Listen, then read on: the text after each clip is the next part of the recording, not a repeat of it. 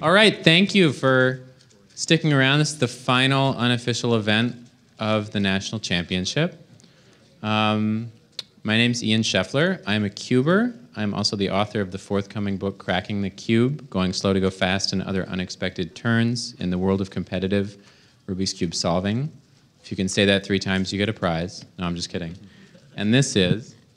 I'm Collin Burns. I've been cubing for about 6 years. I'm the former world record holder and the 2014 U.S. national champion. And this is... I'm Weston. I've been cubing for about 9 years. I won nationals in OH twice, had an NAR, and I still do some OH stuff. And the reason they're up here is they're characters in the book, just as some of you in the audience are. So the way we're going to structure this is kind of like an English class. Hopefully you enjoyed some of those. We're going to just they're going to each pose a question, and we're going to discuss it, and then we're going to open it up so you guys can ask questions, and then we're going to leave. So here's Collin. All right, so my first question for you is sort of how you got started cubing, because I thought that story that you shared in the book was pretty interesting and unexpected to me, and why you were interested in writing this book in the first place. Also, just a tiny bit of background. So I'm a writer by trade. I've written for The New Yorker and The Guardian and the LA Times.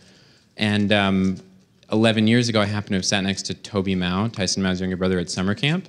I don't know if any of you have met him. At the time, he was one of the best cubers in the world. He had the world record, I think, the following year when it was twice what it is now, like 10.7 or 10.4.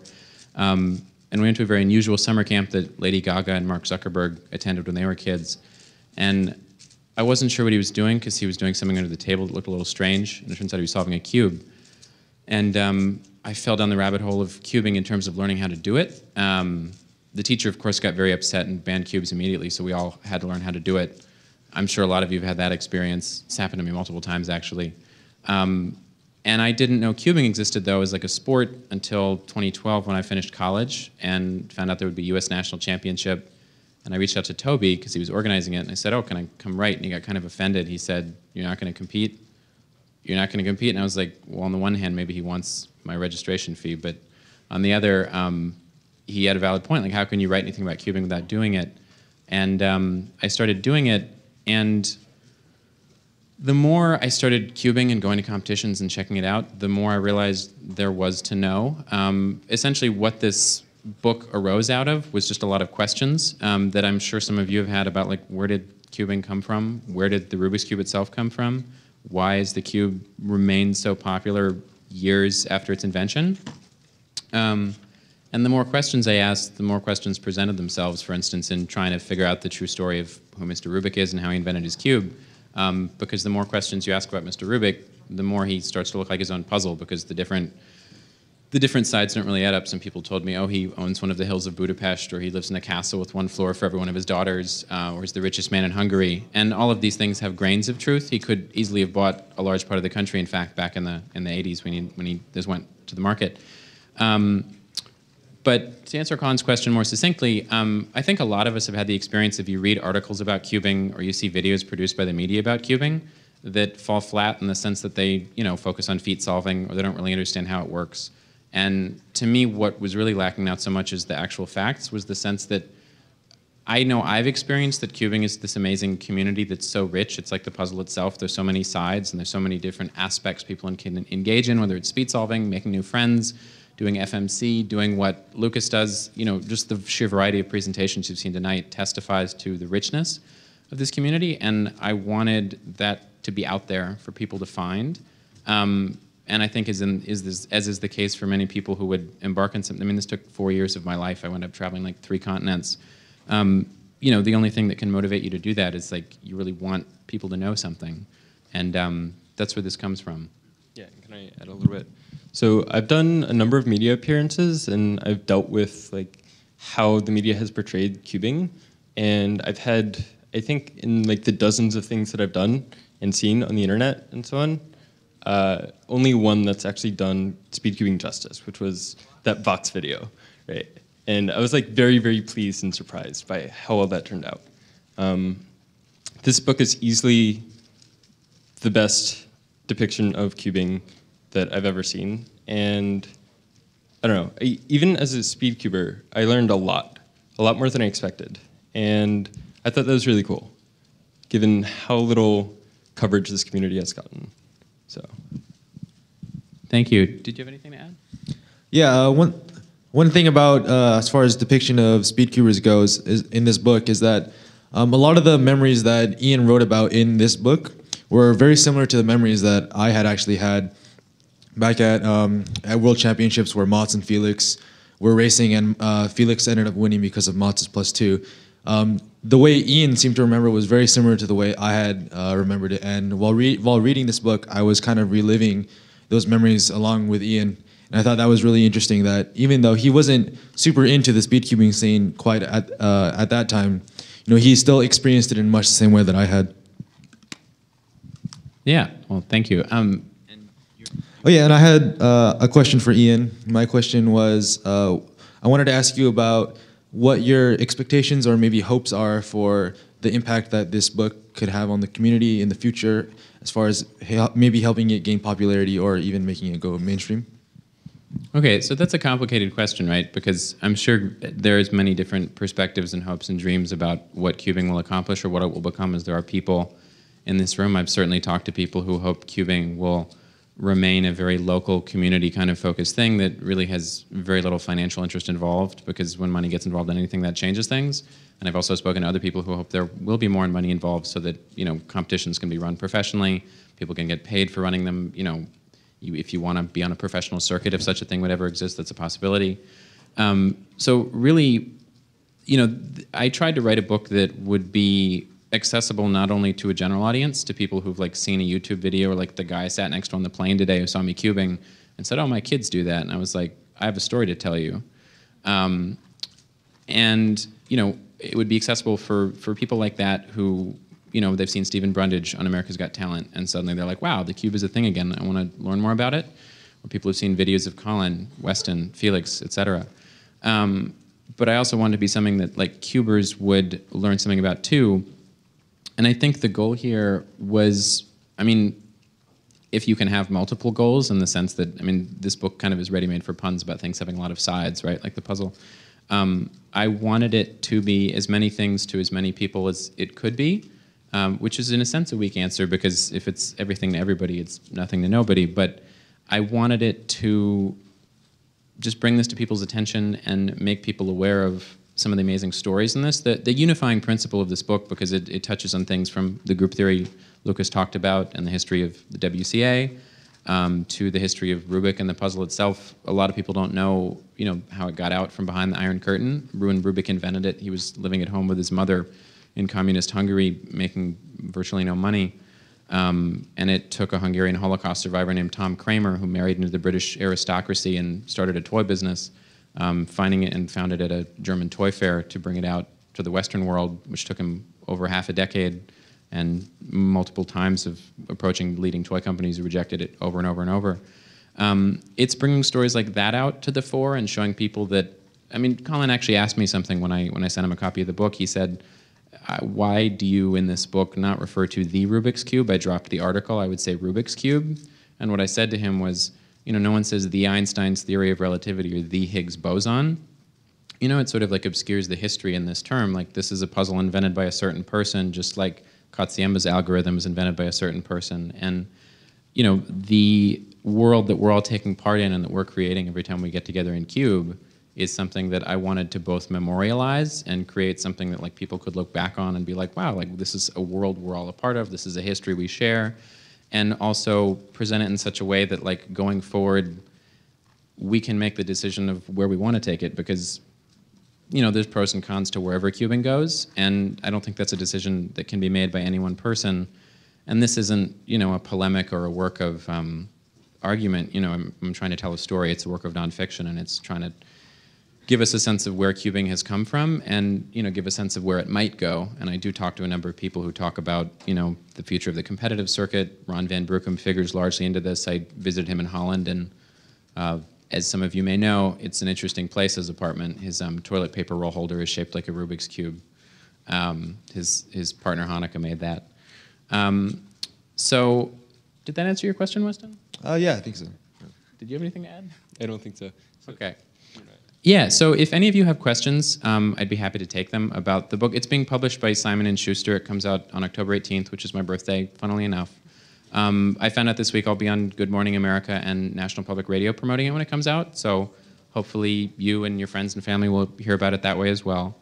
So yeah, if any of you have questions about why I chose to do this, where it comes from, what went into it, what I learned, anything like that. Yes?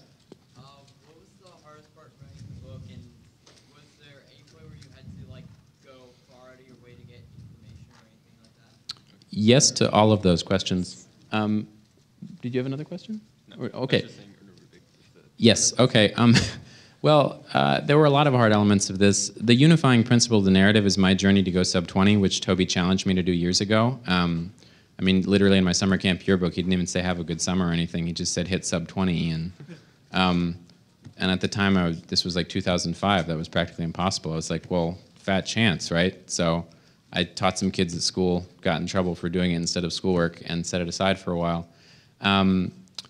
So going sub-20 was a challenge in that I had a lot of bad habits to unlearn from cubing back in the old days with, much slower cubes. It took me, I actually get injured in the course of this narrative. I acquired Cuber's thumb, which has been so described in the New England Journal of Medicine. It's like a real medical condition. Some doctor wrote in back then, he was like, I thought I had gout, but actually not. He stopped cubing, and then it's like, I've identified a new condition. There's a whole chapter about this. I mean, in nonfiction, you don't really want to make yourself suffer if you're the protagonist, but suffering helps the story, so I guess it worked out for the best.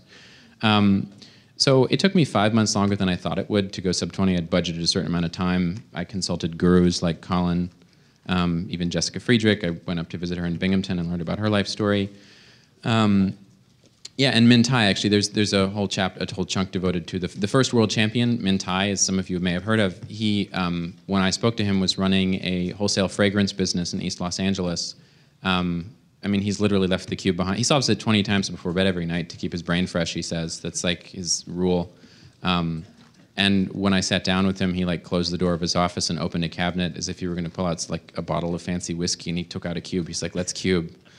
He just left all his employees outside. He was like, how did you find me? I'm like, what? I just asked Ron. It really wasn't that hard. So that part was easy. But the writing itself was very challenging. I mean, professional writing works by the word, so I had to turn in a manuscript of 75,000 words. And because I had less time to do it because of the cubing every day, that took longer to go sub-20. I had to like write more words the day after. But tracking down Rubik was extremely difficult. He actually gave us a blurb for the book, which is really exciting. We sent it to him, like the finished product, and he wrote back. I have these little like palm cards and business cards I'll be handing out that give you like my website and social media stuff if you want to keep updated. But Rubik sort of gave us his thumbs of approval. He said Scheffler provides the first comprehensive book on the global phenomenon of speed cubing. And pretty much every interaction I've had with Erno has been like, almost as if he were a ninja, which is actually not my description. Other people have described him this way to me. When I went to meet him in Budapest, I didn't know I would meet him until the day before I met him, and I was just kind of waiting. Like, I pray to God this just is going to work out because I've come all the way to Europe. And I mean, there were other people I was seeing like Ron, but literally the day before we met, one of his people, because he has lots of people, was like, Mr. Rubik will meet you at 12:30 tomorrow at this restaurant. And I was like, I will be there. And then I got off a tram, and he was just looking at me. I mean, most people in Hungary think he's dead, which is kind of an interesting fact. He's kind of gotten the best of both worlds because he invented the world's most famous puzzle, and he's stayed so under the radar that he can just walk down the street, and everyone, like, no one recognizes him. You can go to Hungary. In Hungary, I spent a lot of time in Hungary and wrote about the sort of way the cube is part of the culture there in a way that's almost unimaginable here. Like, if you go to New York City, there's Statue of Liberty stuff everywhere, right? Like licensed, unlicensed, you can get everything from like underwear to baseball caps. And that is actually, you can actually get Rubik's Cube underwear, so that's true. But you can get Rubik's Cube anything in Budapest. There's just street stalls like selling cube stuff. And like in one of the oldest parts of the city, you can go and like pay a small amount of money to watch a film about the history of the country. The very first image is of a Rubik's Cube. I mean, Hungarians have invented everything from the ballpoint pen to, I think, the helicopter to various like important parts of electrical motors. and what sticks in the national consciousness is like, this is our thing, is the Rubik's Cube. So Hungarians are very aware that like this is a Hungarian thing, and they're also aware that people outside Hungary often don't know it's Hungarian. But when I asked the woman running the exhibit, like, what do you know about its inventor? She said, oh, well, he's clearly a person and a Rubik. Some people don't realize it's a possessive. They misspell it Rubix. But she said, isn't he dead? And I said, I hope not, because I'm supposed to have lunch with him tomorrow. I hope they don't wheel a corpse out. So meeting Rubik was both a matter of chance and also just kind of amassing. I felt sort of like a butterfly collector going around to all these people, and everyone I spoke to, I asked, have you met Rubik? And if so, what was your impression of him? And virtually everyone I spoke to said either things that contradicted each other or we saw him and then he disappeared like a ninja. I mean, I'm not kidding. People have said this to me. So, then I met him, and it was a very interesting experience to like sit down and get to have an hour lunch with Erno Rubik at this restaurant in Hungary, because I simultaneously felt a duty to like take all these notes to bring back to like share with all of you and anyone who reads this book about what he's like in person, like how his thoughts work. I brought puzzles that he'd never seen before because they've been invented by people in the puzzle design community to see, find out what the cube means to him. And it was a challenge because like I also wanted to just sit there and have lunch with Erno Rubik, right? Like how many people get that opportunity? You can judge for yourself when you read, if you read the book, what I learned from it, what you can learn from it. But it's a fact that like when we finished lunch, I had barely eaten because I was paying attention to him and taking notes and talking to him. And then I looked up and he'd like literally disappeared. Like I just was busy putting away my stuff and then he was gone. And I like walked out the door and like I couldn't see him, and he and his people had just disappeared. And I was just like, wow, okay, that's how that works. So he's an interesting character. In my mind, he's kind of like the Willy Wonka of Eastern Europe. That's more or less who he is. Did that answer your question? Yeah. Okay. And any other questions? Okay, cool. Oh, yes, statue? You said you're like butterfly catcher. What other butterflies, like Nintai or Rubik, what other... Oh, okay. Yeah, so the question that statue asked was like, what other butterflies did you catch? What other characters? What other people that maybe folks in the cubing community have heard of but not met? Did you want to add something? No, I just wanted to say Jessica and Dan Gosby. So there are a number of people that some of you I'm sure have heard of but maybe not met, like Ron Van Brookum, Tyson Mao, Shotaro Makasumi. It's almost ironic that some of these people, like Shotaro Makasumi, he's my age. I'm 25, and he's a doctoral student at Stanford, and yet because cubing is so young, he's essentially Methuselah. I've met cubers who've said to me like, I've heard of Mackie, as if he were like this great priest of a long dead religion. He's just down in Palo Alto. You can go visit him. I'm sure he'd be happy to see a new cuber. But interesting fact also, he does math that's so complicated he couldn't explain it to me. Like part of meeting everyone in the book is I give a portrait of them, like Jessica Friedrich, Miroslav Golyan. Ironically, Jessica now works across the hallway from her rival from the back in Czechoslovakia. They went head to head against each other in the national championship. And in a very roundabout way, she wound up in the United States and worked for the Air Force, did like secret research in cryptography. Her real work is just as interesting as her Rubik's Cube work, frankly. It's all kinds of puzzles. And she told me the story about how this one man or young man from the Czech Republic was like her rival. And then, now she's like, oh, you can talk to him. He's across the hall. I was like, are you serious? And he's actually behind... if you know anyone who's into making patterns on their puzzles, he calls them pretty patterns, like designing different, ways to just shape the cube. He was the first world record holder for fewest moves, actually.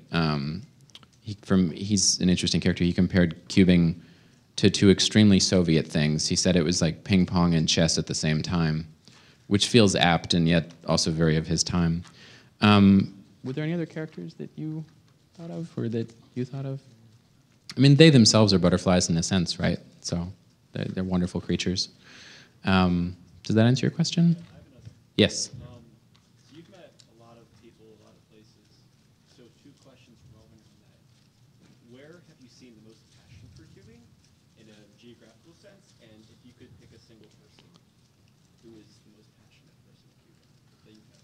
Okay, so Statue asked 2 questions. I'm guessing Ron, the person. Okay, well, so I'll get you in a second. So Statue asked, where of all the places I visited, because I went to a lot of different places for this book, where were people most passionate about cubing, and which person of the people I met was most passionate? And Collin wanted to guess what my answers will be. I'm guessing it's Ron, but I'm really not sure. Just Okay. from your description of him. Did you want to guess, Weston? I would have to think a little bit. Okay. Lucas?